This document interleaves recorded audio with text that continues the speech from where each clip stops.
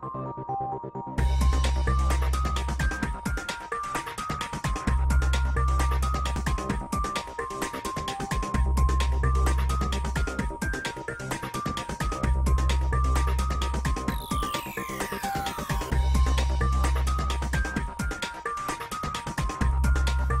an interesting question because I think the answer is everybody gains from it, and it will change everything. And it's one of those movements where the consumer actually has a greater grip on what is driving the industry than businesses do, and actually businesses are running to catch up with their customers in this one in terms of how they want to deal and interact with businesses. And a big established business with lots of systems and processes and so on finds it much more difficult to adapt those systems and processes to what consumers want today. So I think it's going to change everything. It's going to change how we provide healthcare. Providing healthcare in the home is better for patients, better patient outcome, and substantially cheaper.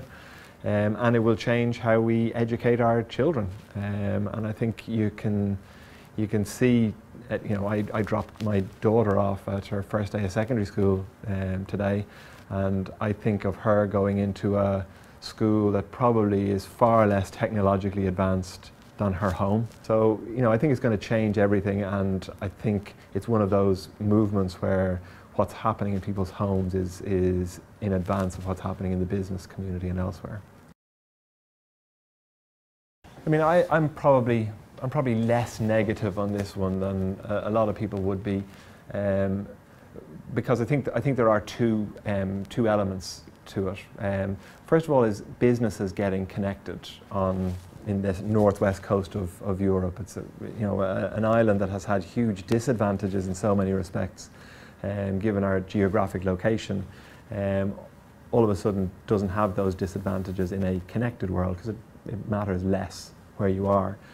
And I think if you look at the networks that we have in the country connecting our businesses, our larger businesses, they're actually quite good. Investments that have been made, companies like BT, other telecommunications companies such as Vodafone, UPC, have made very substantial, large investments in Ireland to connect businesses. And BT is one of 3 of the largest global fixed telecommunications companies, and having an organisation like that here in Ireland connecting to our global network is a huge advantage for the country. Where the disadvantage comes is in broadband and connecting smaller businesses and our homes, and we are not where the rest of Europe is going at this point in time. A lot of great work has been done by the Next Generation Broadband Task Force, and I know the Minister is very ambitious in terms of what he wants to achieve, but we do need to catch up, and we do need to catch up quickly. We need to improve the quality, the speed, and also the cost that broadband is available here in Ireland. And I think the implications of us not doing that would mean that Ireland misses a massive opportunity, which is to take a leading place in this globally connected world, and there's no reason why we shouldn't be able to do that. Again, good news I think is that a lot of the backbone network is in place, and we've certainly gone through a massive upgrade of our core backbone network in preparation for this. We could see this coming, and the mobile operators would be very substantial customers of ours, as well as our own business customers, and we could see that demand coming, which had us make the investment. I think what we often forget is that for a wireless connection, it all ends up on fibre somewhere, and you've got to get fibre far enough out into the network in order to be able to deliver those significant speeds. And even when you look at technologies like 4G, which is delivering almost super fast speeds of connectivity.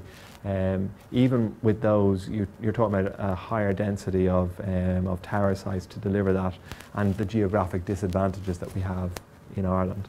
So I don't think the solution is simple and straightforward. And it will be about setting priorities at a national level. And that's not just about the government, that's about what we as citizens consider to be a priority. And I think we do need to prioritise connectivity as almost a natural resource, and make the funding available so that we don't have a society that's disconnected, that we have one that's connected, and that we can really benefit from the opportunities that the connected society that we now live in delivers for Ireland.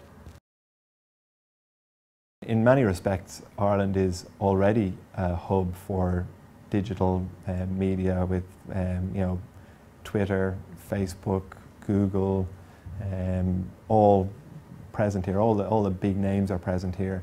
And you look at the reputation that we've achieved in, for example, the animation world, and that creation of digital content. So there's lots of the building blocks here to be successful. The key things that you've got to deliver as a country to take that on to the next level, to truly become not just a place where those companies establish themselves, but potentially creating our own companies who do those, deliver those types of services, and also then becoming, as you say, the destination go-to place for digital content. You need people first and foremost, and certainly our education system produces innovative, bright young people.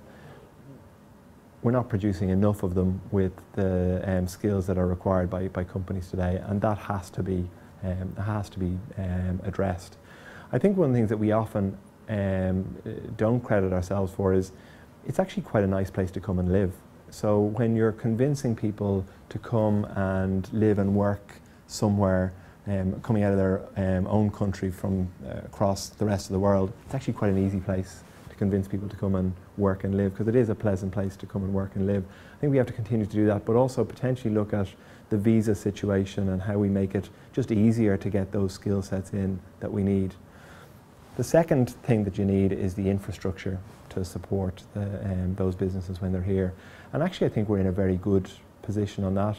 I think through the Celtic Tiger years, through the establishment of large-scale multinationals, we've actually built quite a good infrastructure here. Data centres, networks, connected to global networks. A lot of those are here and ready to be deployed in that kind of business. So I think if you look at the two things you need, people and infrastructure, we're probably very well equipped from an infrastructure perspective. We probably have greater challenges, but a lot going for us on the people side.